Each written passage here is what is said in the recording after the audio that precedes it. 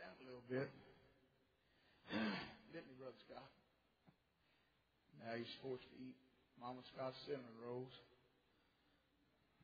Amen. So you just hit them over, Brother Lamb. Well, if I can get to them, because I got the cinnamon monster over here. She said she wants the recipe, but she's afraid to get it. And I don't know if we can afford her to get it. I don't know. She'll be in there eating them all night long. They're good, I tell you. We're glad. God's good, isn't he? I'm going to try not to hold you long tonight, but I want to go to St. John chapter 2. This is my second message today that I studied out. I wanted to preach on something else tonight, but when I saw several that were going to be missing, I thought it'd be better for me to just wait for Sunday to preach that message. Not that you didn't need it. Everybody in this house needs it. We got several here that I think would really benefit from the message, but I want as many here as we can. And give me a little bit more time to finish it out too. But I want to preach this right here to us tonight. St. John chapter 2, if you have that, say amen. And the third day there was a marriage in Cana of Galilee, and the mother of Jesus was there. And both Jesus was called and his disciples to the marriage. And when they wanted wine, the mother of Jesus saith unto him, They have no wine. Jesus saith unto her, Woman, what have I to do with thee? Mine hour is not yet come. His mother saith unto the servants, Whatsoever he saith unto you, do it. And there were set there 6 water pots of stone, after the manner of purifying of the Jews, containing 2 or 3 firkins apiece. Now, these 6 water pots, in case I forget to tell you in a little bit, they could hold anywhere between 100 and 160 gallons of water. Jesus saith unto them, Fill the water pots with water. And they filled them up to the brim. And he saith unto them, Draw out now and bear unto the governor of the feast. And they bare it.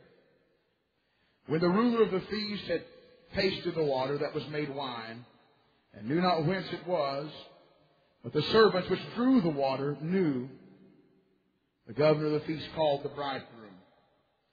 Saith unto him, Every man at the beginning does set forth good wine, and when men have well drunk, then that which is worse. But thou hast kept the good wine until now. Save the best for last, he said. This beginning of miracles did Jesus in Cana of Galilee, and manifested forth his glory, and his disciples believed on him. I'm going to make a little clarification here. I think one time I told you maybe years ago, or a couple of years ago, that I wasn't for certain if this was actually the first miracle he performed or the first one that we have listed. Well, tonight, I believe it was the first one he performed. And the reason I say that is because over here, you flip the pages, a few pages, and they'll tell us it was his second one that was performed. And so I was just trying to exalt him in my zeal there. I may have got the wrong fact about that. But I want to pray tonight that God would help us. And I want to preach tonight on Christ changing the water into wine, all right?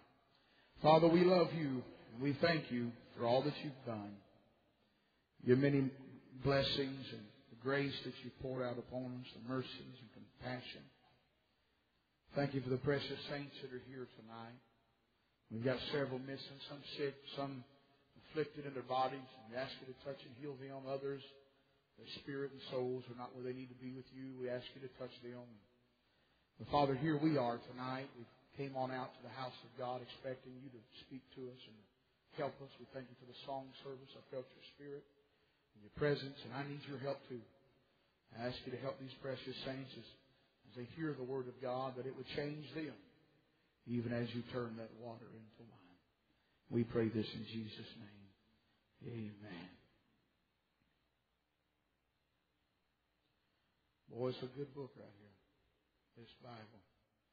This book of John, one of my favorites too. Jesus changed the water into wine. I think two of the most amazing characters of the Bible, in my personal opinion, I'm not saying any particular order or number or where they fit on the Richter scale. But I like Elijah and Moses. I like them. And these men. I mean, they was men's men. They wasn't afraid of nothing. And I like Moses. I like that man. I really do. I like reading about him. I like the book of Exodus. I like reading about his life. I like to read his writings, the first 5 books of the Bible, the Pentateuch. I like to read them. I love them. And I like to watch Moses. The Bible gives us so many pictures of him. We get to watch him from birth all the way up till he's on that mountain. And the angel of the Lord buries him. That's pretty good. We get the Holy Ghost writes his biography for us. And we get to watch it. We get to watch him as his mother lays him in that river there, that Nile River. And we get to watch Miriam as she comes down and watches Pharaoh's daughter and all that transpires there. 40 years in the splendors of Egypt. We get to watch him. He learns all the languages. He's skilled and all of their arts and all of that. Very, very intelligent man. We get to watch him kill that Egyptian as he was, afflicting his brethren. Then we get to watch him flee, man on the run, heads down to help his Jethro, who would, I guess, eventually be his father-in-law. He marries Zipporah. And you know all the story there. And he goes from the splendors of Egypt to the backside of a wilderness, tending to sheep. And we get to watch all of that. And it's just a beautiful thing.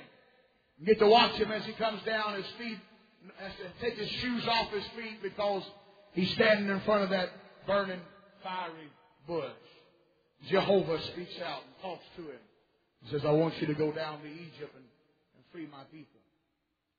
You get to watch all of that. Red Sea crossing. Probably one of the greatest miracles the Bible gives us. Can you imagine being there at that Red Sea crossing and getting to watch that water part?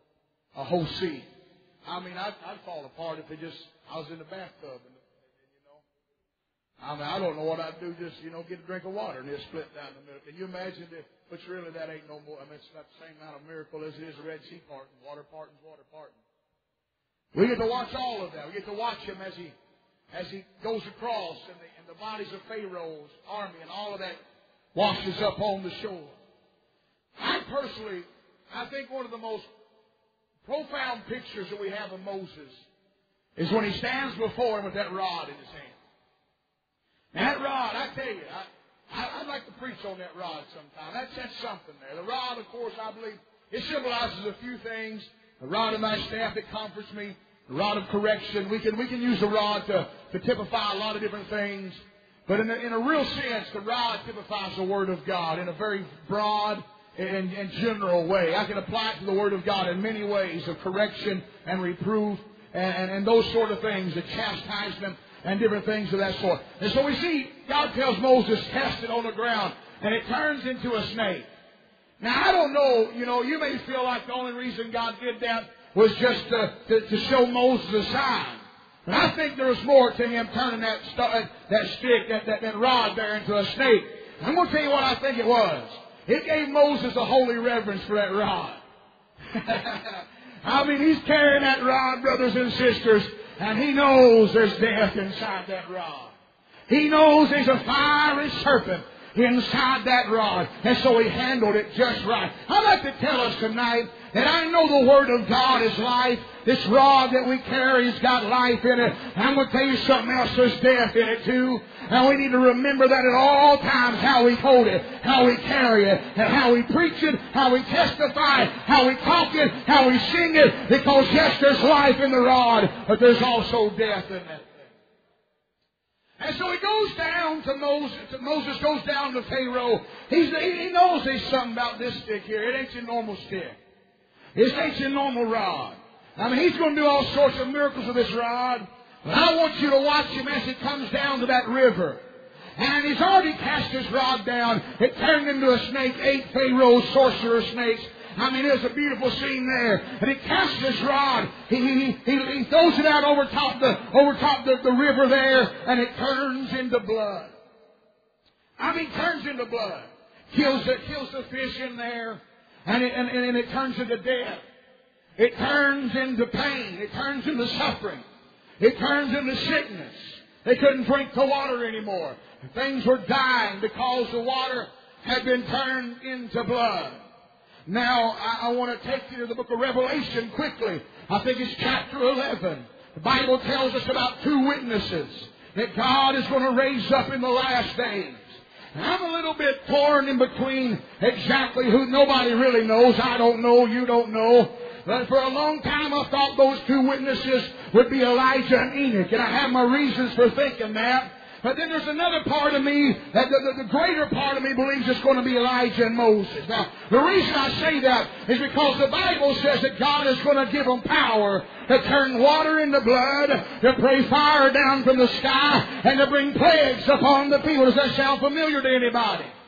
And so we see Moses has the power to change the atmosphere. He's got the power to turn water into wine. He's got the power to bring plagues down. Elijah's got the power to do the same. And so I want you to remember those two men, that the things that God gave them power to do, they brought death. They turned things into death. They brought plagues that changed the atmosphere into death, into pain, into suffering, and into sickness. And that's the power God's going to give them again in the book of Revelation. Now in the text before us, and I'm going to tie all this in here in a little while if the Lord will help me if I can get my mind thinking clear enough.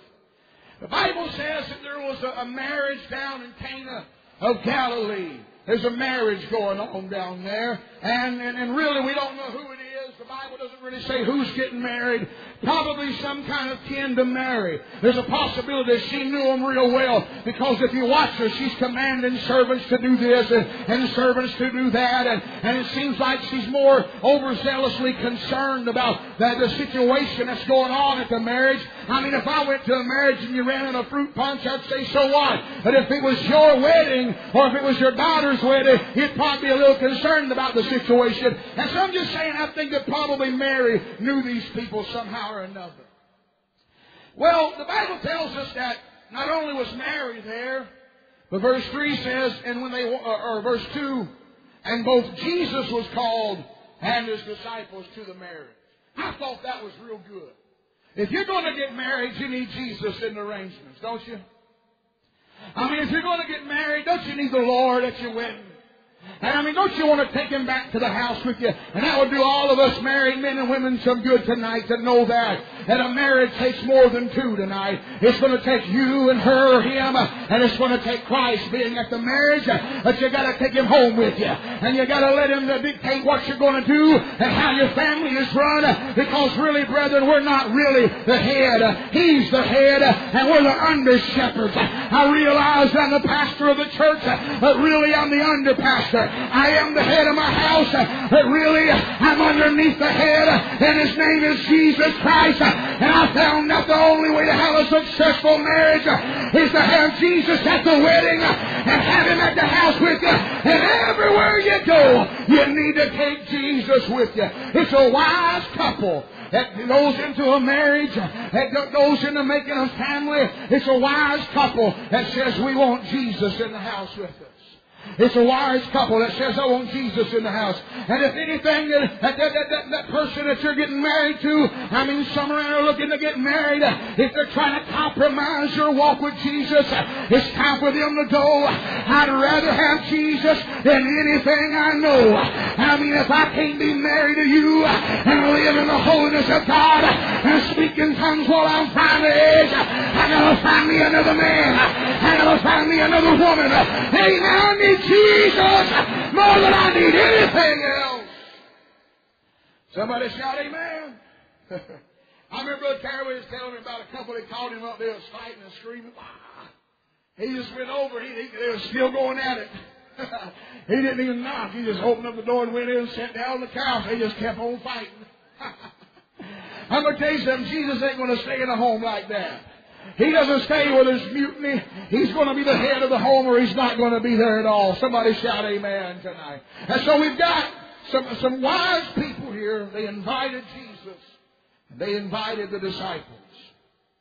And the Bible tells us that during this wedding, it's usually a 7-day long feast. It ain't like today. We go to a wedding that lasts 5 hours, boy, we're ready to get out of there. They went for a week. You're going to have to get more songs than 4, Sarah, if you're going to cover up one of these weddings here. I mean, they sang and they ate and they had a wonderful time. And, really they wasn't in a hurry because that guy had a year off. He had a year's vacation just to make her happy. I mean, that's good days. Let's go back to the good old days. What do you say? I mean, that sounds good. And so we got a tragedy, a calamity is going to happen at this wedding. You see, in our day and time, you run out of the soda, you run out of the iced tea or whatever, you're going to get by. You just drink a little water. Nobody's going to say much. They may say, man, you ran out. They're not going to say a whole lot. But in the Middle East, in this area here, it was a terrible, terrible shame to not be able to supply for your feast. In some places, they'd even fine you if you weren't able to keep provisions on the table the entire feast. That's pretty stiff, I think. Well, here in the middle of this wedding, they were drinking a little too much. They was. They ran out of wine. And so they come down to Jesus. Mary does. The Bible, I'm going to make a little mention here. All this Catholics, all the time talking about Mary is divine. She's deity. They call her the mediatrix, the mediator. Christ is the mediator. They say she's a mediatrix. And they use John chapter 2 to prove some of this. Because when they had a need, Mary came and interceded to Jesus for the marriage and the wine issue. But I want to show you here that Jesus couldn't do nothing until she got out of the way. And then the thing that I noticed was like 3 times John referred to her. He never used her name. Not one time. When Jesus calls her, He don't call her Mom. He don't call her Mary. And if you remember when He was hanging on the cross and He was finishing up all His business, He still didn't call her Mom and didn't call her Mary. He said, woman, you're your son. Son, your mother there. He was just very distant. You know something tonight? Jesus is the only mediator between us and God. Somebody say amen.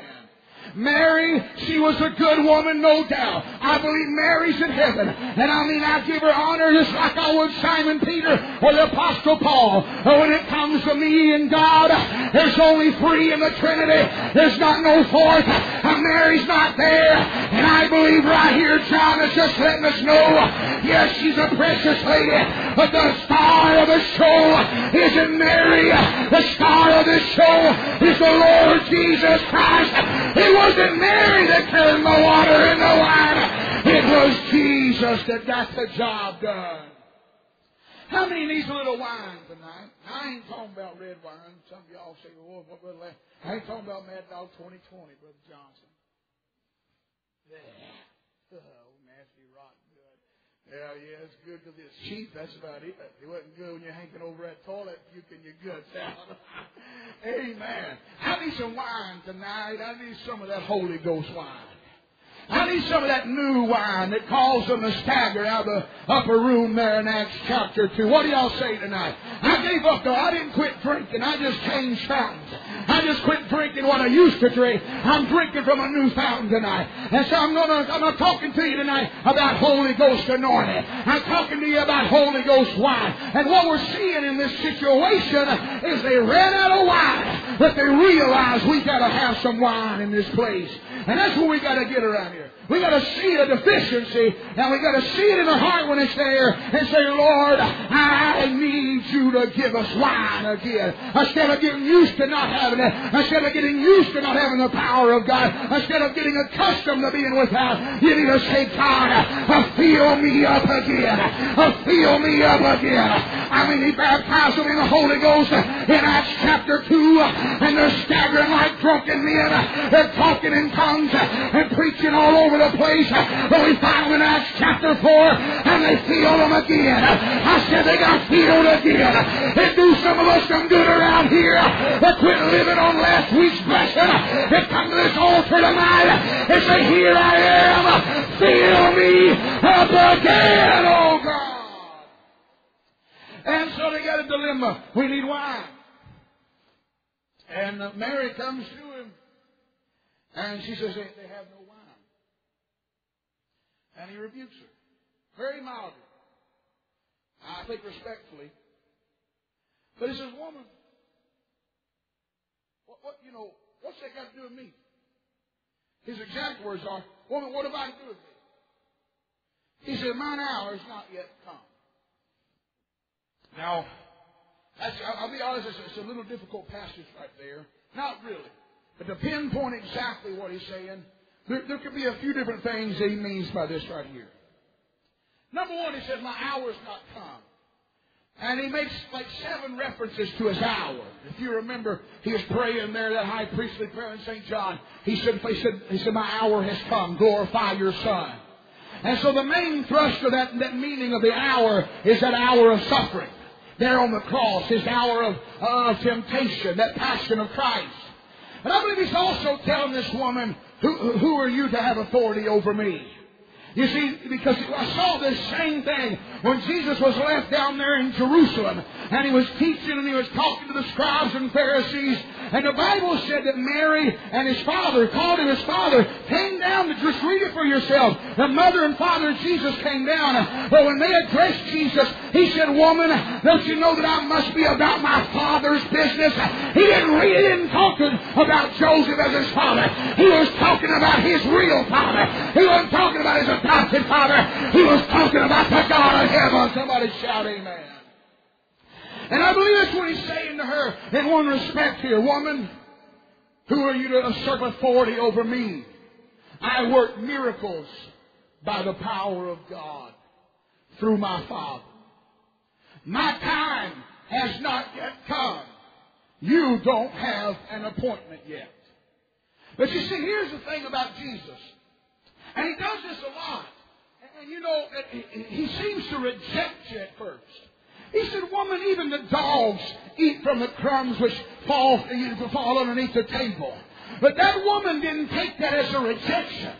She just humbled her heart down and said, of a truth, Lord, even the dogs eat from the crumbs, under the master's table. And you know the story there. And so she didn't take it as a rejection, because every delay is not a denial tonight. Sometimes God wants to see if you'll press your way through. Sometimes He wants to see if you'll keep on knocking. He wants to see if you'll come back again and again and again. Because you know tonight the Lord is seeking such that will worship Him. And He's looking for some that know that they need Him more than they need anything in this world. And you find all through the Word of God that Jesus is talking about those that He blessed because of their importunity. They kept knocking and they kept beating and they kept saying, Lord, open up. And they kept seeking His face. And He said, they that seek my face will find it. They that knock it'll be open. Amen. Would you call on His name tonight? He'll answer you. He'll answer you tonight. I could just go on and on. That one man, the blind man, said, I see him in his tree walking. He could have left that way. And would have rejoiced and said, I've been healed almost. And it would have been great. Been a wonderful testimony, right? You couldn't see nothing from your birth, and now you're seeing me in his trees walking. That's great. That's great. But Jesus isn't in it for good, and He's not in it for better. He's in it for best. He doesn't do anything unless He does it just right. You find those 10 lepers come down in Christ. He cleanses all of them. You know what? All 10 of them could have went right back the way they were. But one of them said, no, I can't do this. This man just cleansed me. And he went back and he began to worship the Lord. And he said, be thou made whole. I don't know what all that entails. I don't know if fingers grew back. I suppose probably so. I don't know if God did a thing in his heart. Probably all of the above. But what I'm trying to tell you is, you don't have to settle just a little bit. You don't have to settle with the chill down your spine, a cheap thrill. You can have the power of Almighty God, but you've got to be willing to press your way through. We have no wine, she says.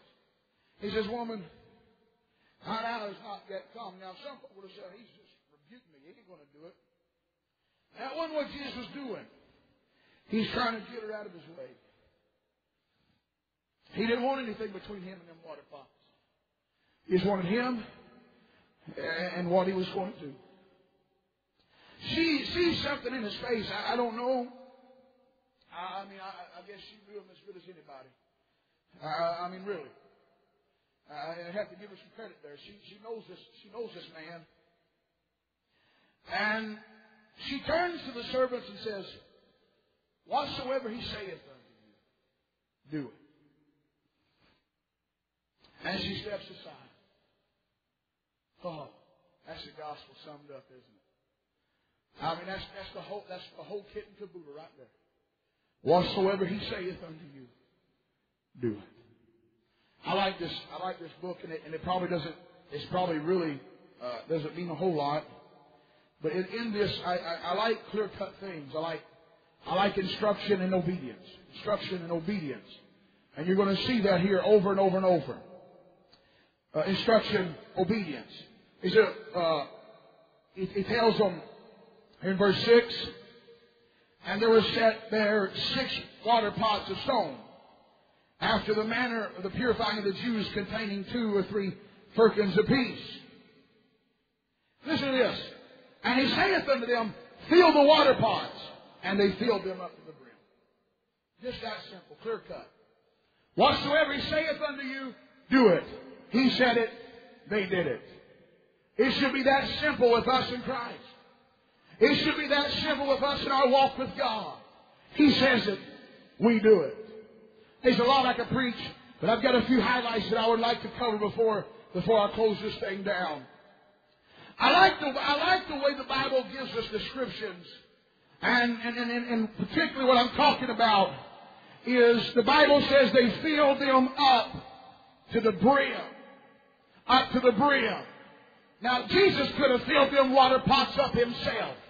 Right? Jesus could have filled them water pots up by Himself. He was man enough, He could have packed the water Himself. He was God enough, He could have just filled them up, just spoke them into existence. You can shout amen right there. He could have done it Himself. But you see, there's something about God. He likes to work with His people. He likes for you and me to have part in this thing. Now we've got to get out of the way. We can't be in His way. But if we'll get in alignment with Him, He'll use us in the work of God. He'll use us to lay hands on people to see the sick healed. He'll use us to preach the gospel. He'll use us to testify to folks. He'll use us to do all sorts of things if we will allow Him to.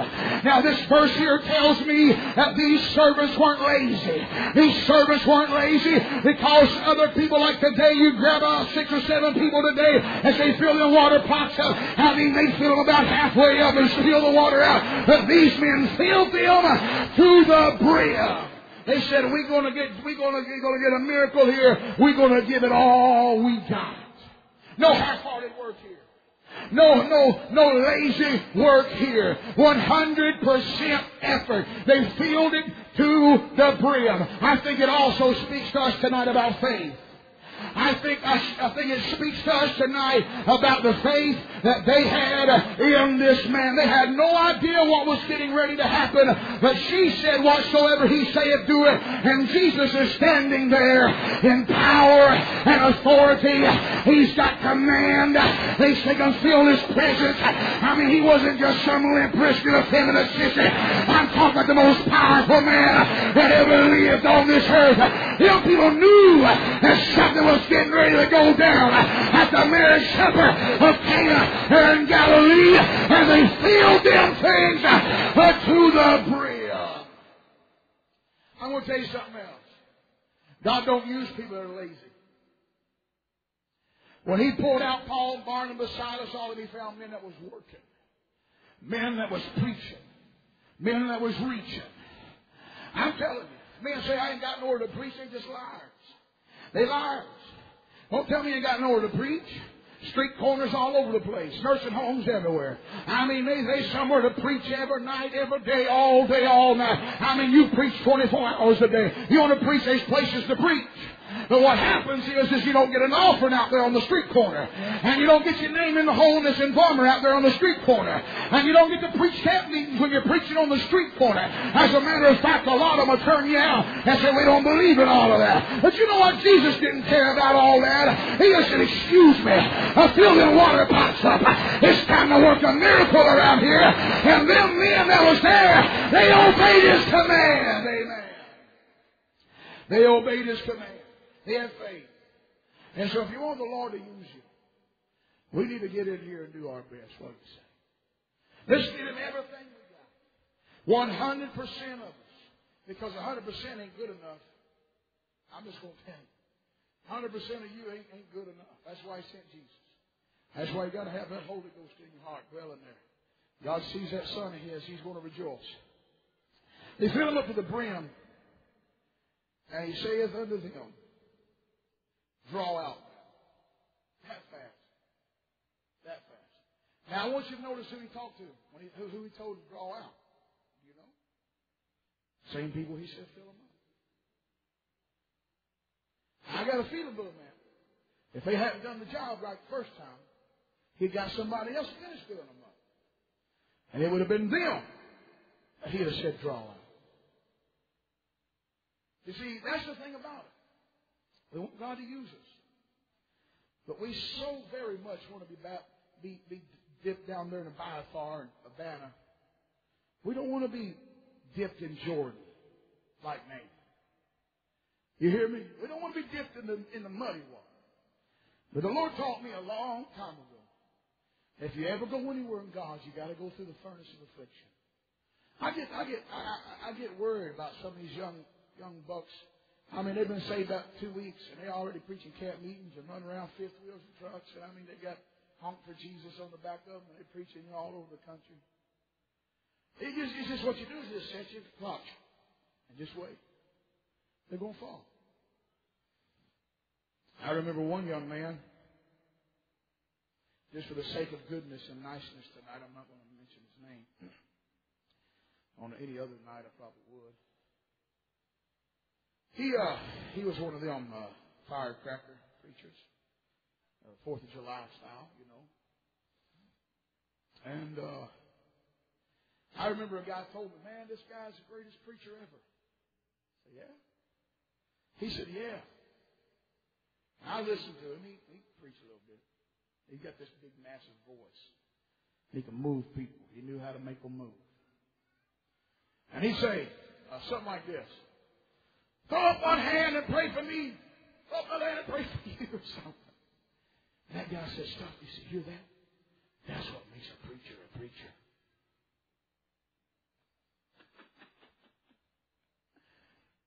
And I thought, maybe that's why this guy here, this greatest preacher in the world, well, got in all kinds of trouble.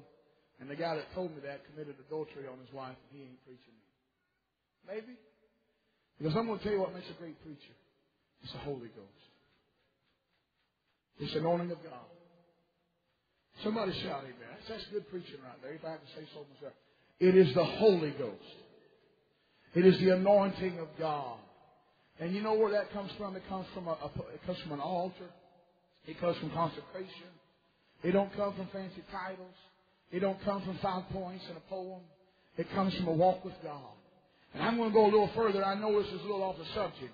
But I just as soon as see a holiness woman walk down through Walmart. That's one of the greatest sermons I've ever seen right there in my life. Just living holy, smiling when things fall apart. When I see people, our family are hurt, instead of falling apart and giving up on God, it strengthens our faith and we draw closer to God. That's the kind of people that I want to be around. You know what I'm saying? I want around people that when there's a tragedy, instead of running from Christ, they come to Christ and say, Lord, we're out of whatever it is we're out of. I like to see people. Now, I don't like to see anybody sin. I don't like to see people fall. But I'll take a man that falls and comes back to Jesus with a heart of humility and a head hung low and say, Lord, if you can forgive me a sinner, I'll take that man over that pompous, pious preacher any day of the week. The man that's coming to Jesus, that's my kind of man right there. You know what a lot of people would have said? They'd have said, oh, we got plenty of wine. And it's in the back room somewhere. And then I don't know what they'd have done. They'd done like everybody else. They'd either made a fool or had to go down and steal somebody else's wine. But these people were honest-hearted. They said, we're out. We're out. We need more. And Jesus, He's a man that can provide tonight. Did you know that?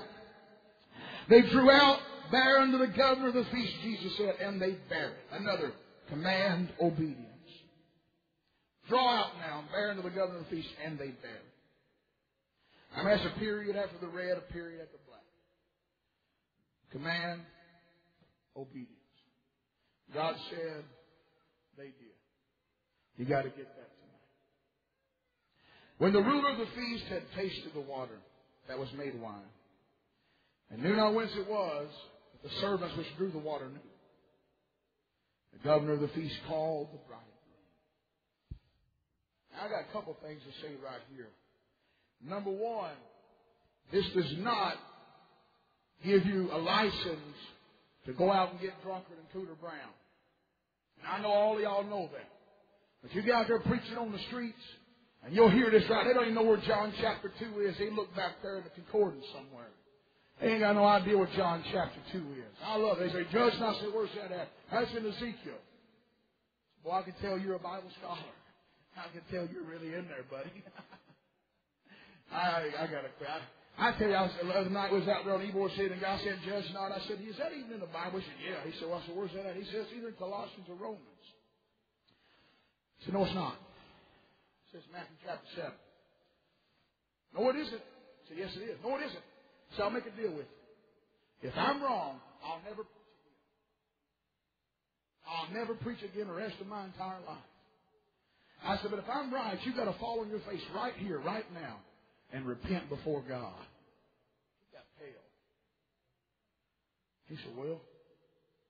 He said, I'll leave the streets. I said, no. I said, you know so much about the Bible? Let's talk about this. I said, if it's in chapter 7, verses 1 through 5, you got to repent. So I just opened it up. I flipped it around, let him look at it, that Bible I'm preaching out of tonight. And he said, oh. He said, I'm wrong. I said, you sure are. They have no idea where it's at. And they'll say, Jesus turned the water into wine. I was studying that today. Number one, this word wine here in the Greek is oinos. And you can't prove either one with it. It just means wine. Don't mean fermented or unfermented. Furthermore, the best wine had any alcohol in it at all. Sometimes they would put 20 to 1 the wine to water. By the time, and it was only for preservative, Brother Johnson. In the Middle East, they got no ice, they got no refrigerators. And by the time they hit that wine 20 to 1 in water, there was no alcohol content in it. I don't care how you slice it or dice it. I don't care what way you come at this scripture right here. The only way you're going to find alcoholic beverage anywhere mentioned is when it talks about strong wine, strong drink, different places like that. What I'm saying is about Jesus Christ, you're not going to find one place that you can use to say that it's all right to drink. There's not a place in the scripture. I can take the Bible and show you every angle. There's no way to prove that. I'm going to tell you something else, saints of God. It takes a real desperate person to pull out something like that try to justify getting drunk. And I'd like to say there's no sipping saints tonight. You hear me? Amen. Just thought I'd throw that in there. Second thing that I'd like to tell you tonight is I'd rather be a servant and know the source as the governor and not know the source. You hear me? I'm going to tell you why I said that. Right here, verse 9. And I hope y'all didn't misunderstand me. I'm just talking about wine tonight. I'm telling you, folks don't know what they think they know. All right? Most of the wine they drunk it. I mean, we've got a picture of them running around drunk all the time. They wasn't drunks. The Bible strictly forbid that. It was strictly forbidden. I mean, you think the high priests and are drinking, getting drunk? No. When they did, God killed them. I'm just telling you, the wine mentioned in the Word of God was not intoxicating alcohol, and a lot of it was new wine, Brother Johnson. You know what new wine is? They took the grape and squeezed it into a cup. Yeah, it's new wine. That's Welch's grape juice, brother. Fermented wine only has 2.5% alcohol in it anyway. In America, it's got to be 3.7 or something, I think, to be, what is 3 point something to be legally intoxicating. There's no wine mentioned at all, even the alcohol kind. Noah got drunk on about 2.5 or something. He hadn't drunk a whole lot, you know. I got to quit preaching here tonight. I feel good. Y'all with me tonight? I don't know when I'm going to get done, but I think I'm almost done.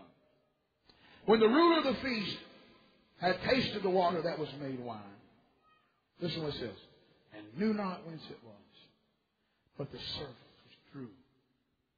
The water they knew. They knew the source. I'd rather be a doorkeeper in the house of my God. Listen to what he says, verse 10. And saith unto him, every man at the beginning does set forth good wine. And when men is well drunk, then that which is worse.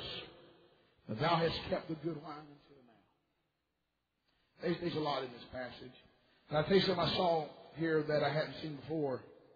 That's what the world does right there. Maybe your young folk can listen to me. The devil always gives you the best first. I mean, he paints a real good picture. He'll lure you in. I was listening today to a preacher, and he was talking about a young girl. She had rebelled against her mom and dad. There's two of them, actually. 18-year-old. She hit the road jack, said, I ain't coming back. And Dad was mean. You know, Dad wouldn't let her date whoever she wanted to, and he was trying to put a stop to it is what it was. He had allowed it.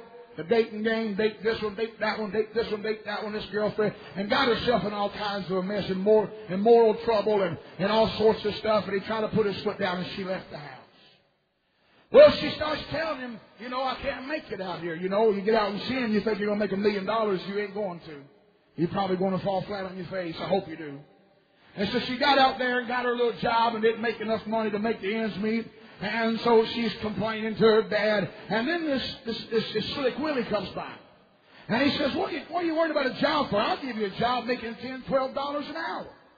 And she says, all right. So she yokes up with this guy.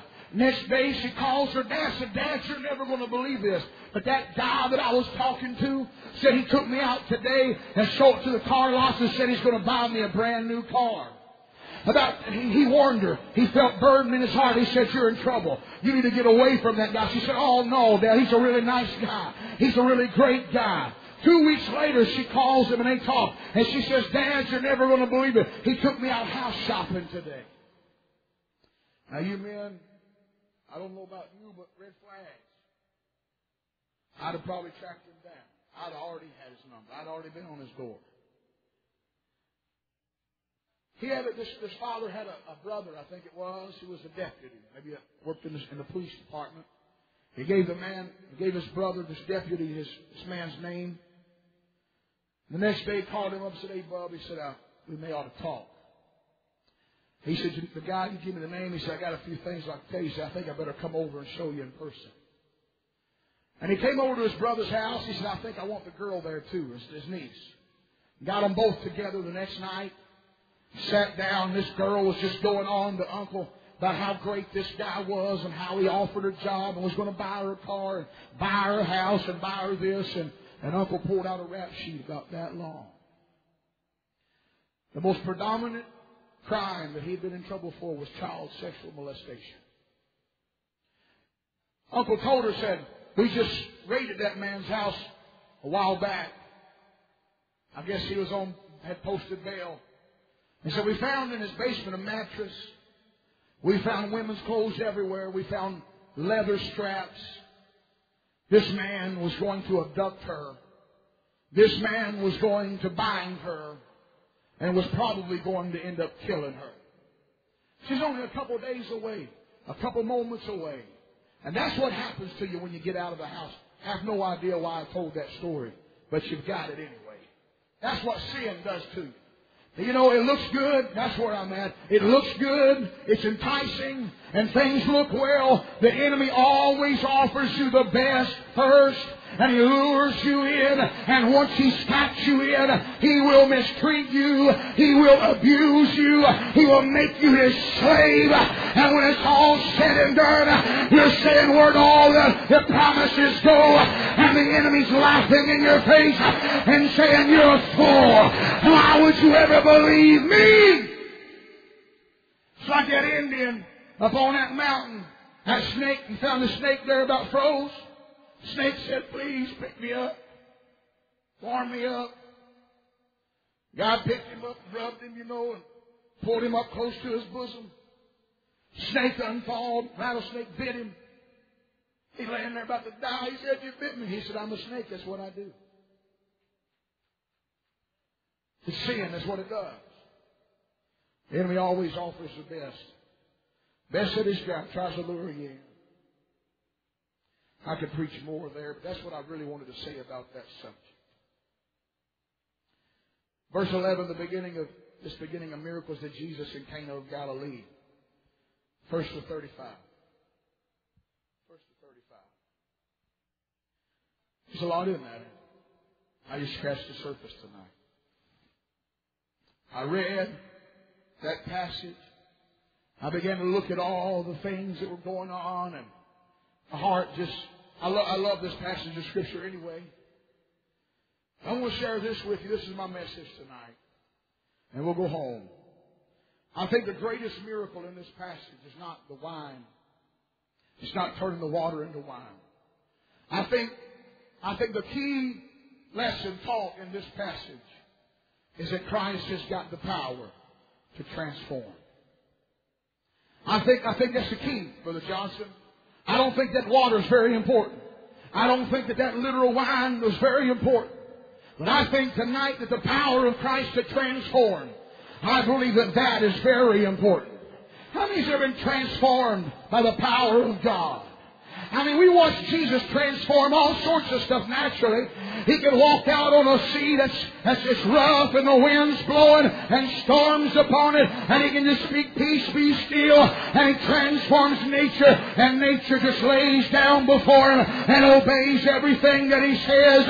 I'll tell you, the greatest transformation that ever took place was when He came by my house about 14 years ago, and there I was drunk. I mean, I was a sinner. I was on my way to hell, and Jesus, with just His word, He turned the water into wine. Somebody shout amen. Here's what I want to tell you.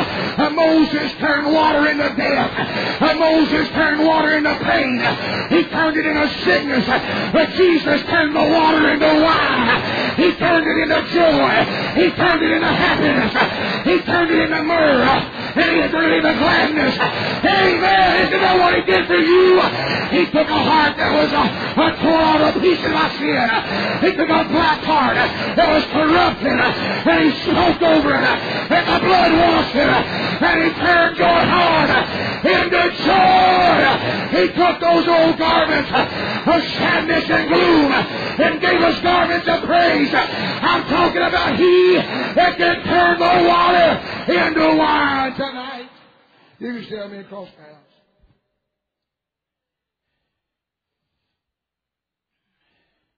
I wanted to preach a little while tonight on Romans chapter 12, verse 1.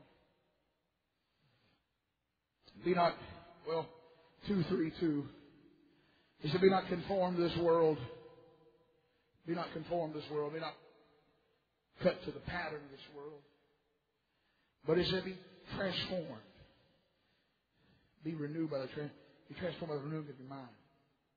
Be transformed by the renewing of your mind. And maybe I'll just share this with you. It's important tonight that our minds are captivated upon Christ. This word transformed here, it's an important word for me. I wasn't raised up in a holiness family. I was raised up around Pentecost. I was raised up around people that went to church. I spent a lot of my adolescence in sin, as did most of us in this house. I could not begin to tell you the things that the enemy brings before my mind sometimes. The past. And you may have gotten victory over this, and that's great. And the Lord has helped me. I want to share how He helped me. Such a grace approached me. This is one of these verses that helped change me. And I try to pray, and the enemy would bring up past, and I would feel terrible shame for sins I've committed in the past. But the Apostle Paul said, but be ye transformed. Be ye metamorphosed from one thing into another. Be ye transformed by the renewing of your mind. And I began to study and meditate on that passage. And it speaks to us of this. It says that what you were, you no longer have to be. The way of thinking that you used to think, it must be transformed. And I can guarantee you that all your memories will not fade away. I had a young preacher come to me a couple of years ago. And man, he lived a real rough life too in sin. And he said, Brother Lamb, he said, when will this ever go away? When will these memories, when will they ever be erased? And normally, you want to tell somebody, oh, brother, about the 2-year mark, They just all fade away. But I've been saved 13 years. And I've had to fast for weeks at a time. God help me. And does anybody understand what I'm saying tonight? I'm not talking about wanting to go back out in the world. Do you understand that? I'm talking about that monkey on your shoulder. The enemy wants to get on you, And he wants to say, you can't preach. You remember what you did. You can't pastor. How can you tell them anything after what you did? And that's not the real bad part. The real bad part is when you start believing. But God showed me. God showed me that we can bring our thoughts into captivity. And it's not easy. It's one of the hardest things that I know of. And it's not just sin. That's just how I introduced this concept tonight. Sickness, pain, loss. The enemy torments our mind over 1,000,000 things. Loneliness. A feeling of worthlessness haunts you like an old hound dog on your trail. We cannot allow those things to torment us. Here's my advice to you. Number one, by faith, you need to tell the enemy, I'm saved and I belong to God. Number one, you have no claims to me. I don't belong to you anymore. The things that I used to do, I no longer do. The things that I used to be, I am no longer that. Number one, I belong to God. I may be sick, but I serve a healer. You need to keep reminding Him of that. But I'll tell you something else. You need to keep reminding yourself of that. God isn't through with me yet. You have to talk to yourself sometimes. You have to reason with yourself.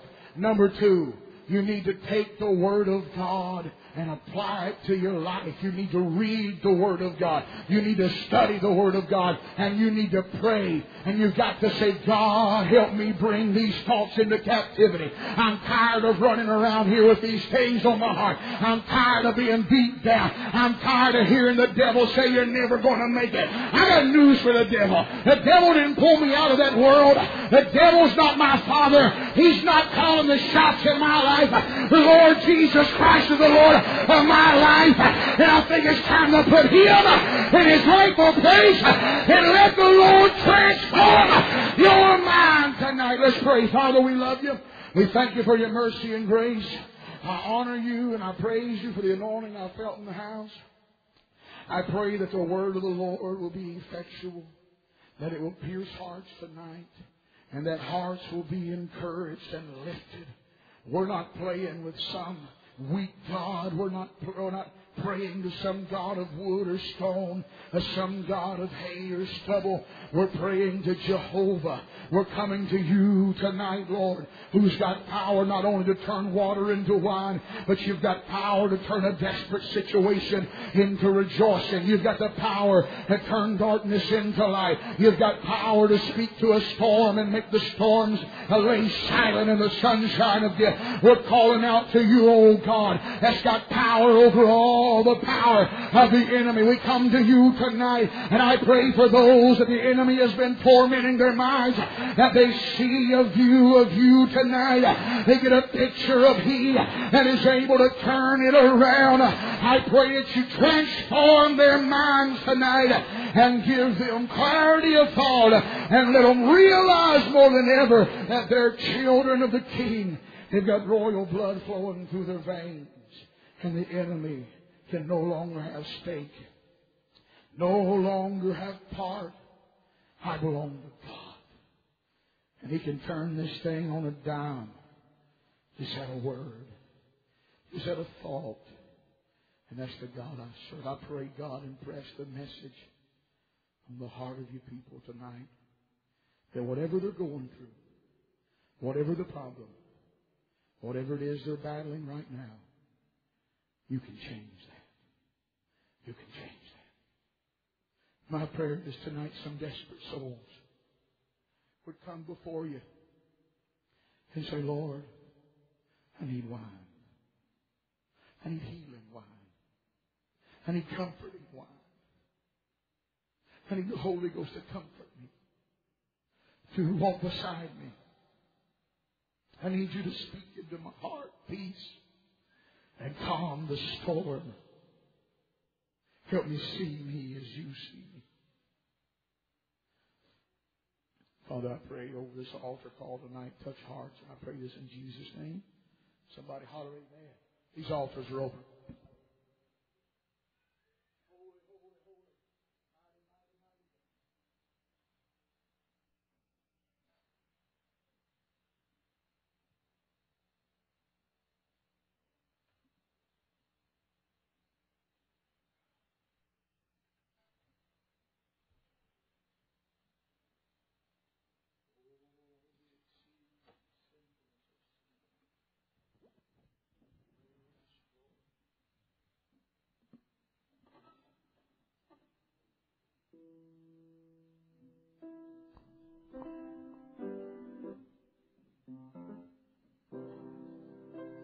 Oh yes, oh yes, I'm a child of the King. Oh, His royal blood, it now flows through my veins, and I, who was wretched and poor, now I can sing. Oh, praise God, for I'm a child of the King. Oh yes, I'm a child of the King, and His royal blood, it now flows through my veins. Oh, yes, I, who was wretched and poor, now I can sing. Oh, praise God, for I'm a child of the King.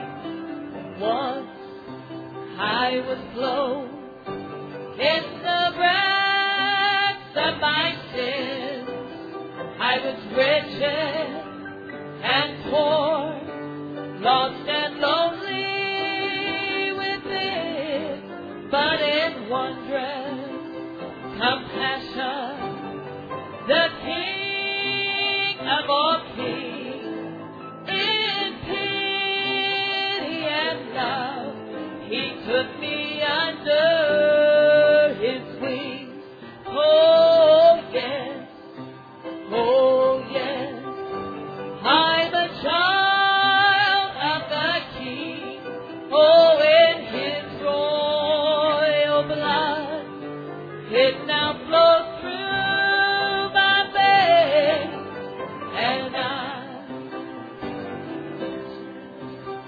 and poor, now I can sing. Oh, praise God, I'm a child of the King. Oh yes,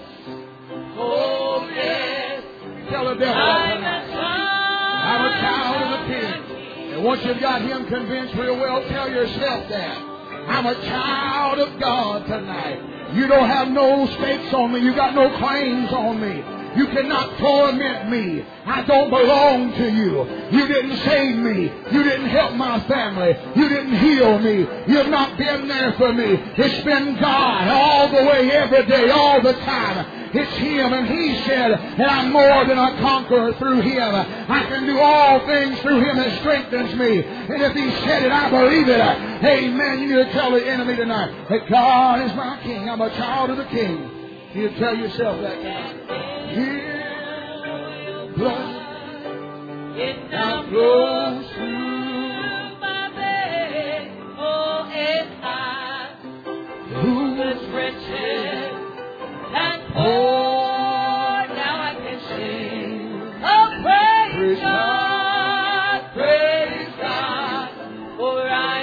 child of the King. Oh, once I was clothed in the rags of my sin. I was wretched and poor, lost and lonely within, but in wondrous compassion, the King of all kings, in pity and love, He took me under His wing, and oh yes,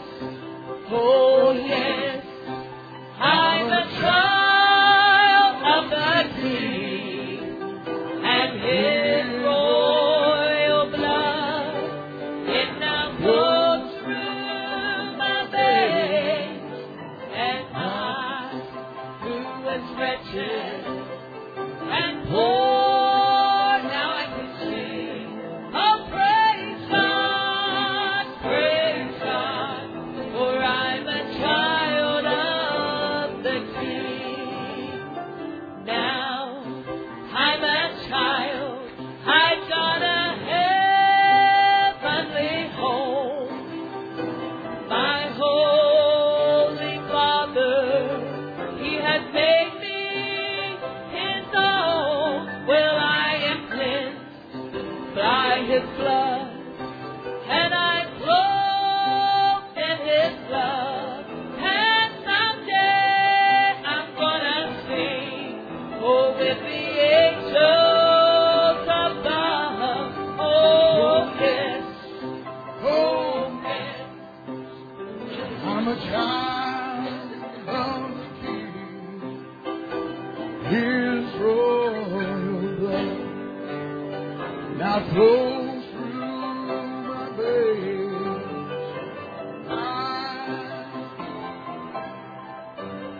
and poor, now I can sing, oh, praise God, for I'm a child of the King.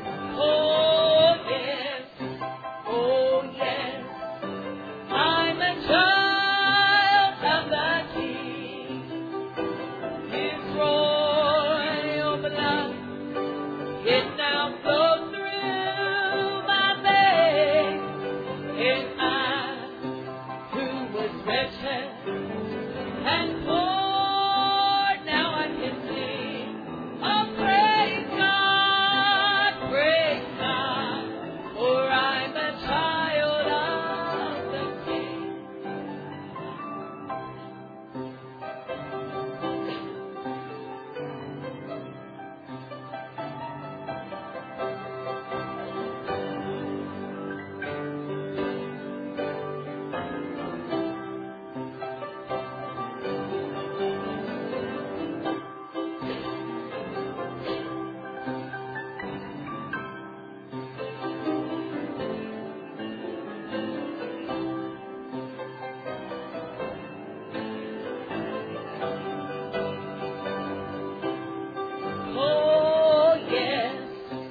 Oh yes, I'm a child of the King. His royal blood, it now flows through my veins. Oh, and I, who was wretched and poor, now I can sing, oh praise God, for I'm a child of the King. Oh yes, well, I'm a child of the King, and His royal blood, it now flows